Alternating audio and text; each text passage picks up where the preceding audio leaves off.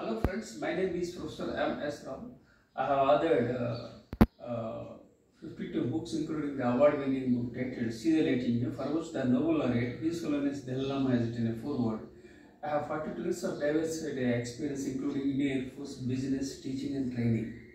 In this video, I will talk about life after 60. Now I am a senior citizen and people often think that the life is finished. I feel very positive and optimistic that the best is yet to come after 60. That's what I believe. During my 6 decades of life, I have seen more of downs than ups. I have undergone lots of challenges. I traveled different areas. One area was about Indian Air Force, and second was about my business. Third was about teaching, and fourth, I don't know what I will do. Probably I may become a philosopher.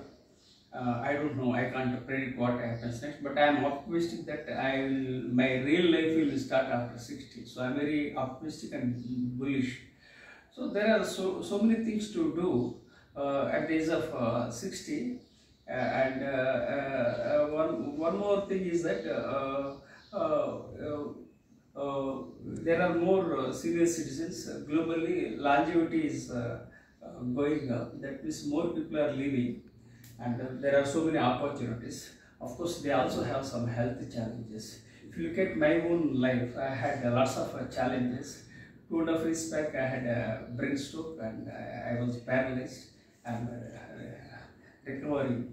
So I realized that how fragile the life is, and I have lots of challenges. Especially I have mental challenges, physical challenges, and financial challenges. And I was born in a toxic family and grew up in a toxic environment. Precisely, I was blessed to be alive with the brain stroke in the year 2021. I survived because of my positive psychology, because of the power of subconscious mind, and because of the healthy habits that I acquired from Indian Air Force. And despite all the challenges, I rose like a phoenix. And here are certain things you have to be mindful. Main thing is let bygones be bygones. Forget the unpleasant past. Think about the present. Don't think too much about the future. Of course, you have to be optimistic about the future, and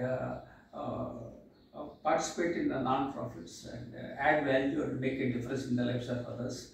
Pursue new hobbies like gardening or book reading, and engage your mind constructively.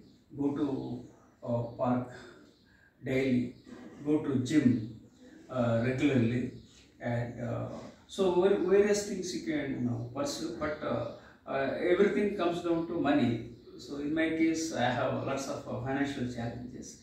I don't have any pension because I served in Indian Air Force only for 12 years. So I don't get any pension. I don't have any income for the last 8 years. So lots of challenges. So I have to create something new for my livelihood.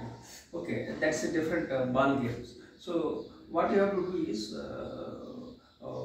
keep following in the right direction and be positive and be optimistic, and create a bucket list and keep moving. And what I want to do is that I want to write either a memoir or autobiography. Autobiography will be very lengthy, so it may not be possible because my right hand was paralyzed and numb, and I can't eat and I can't type with my right hand. So lots of challenges. I have internal challenges also. So I want to write a memoir once I hit back to normalcy. So the message from this video is that better late than never. So life is very great, and be positive and express gratitude and emphasize humanity. Thank you for subscribing to my YouTube channel.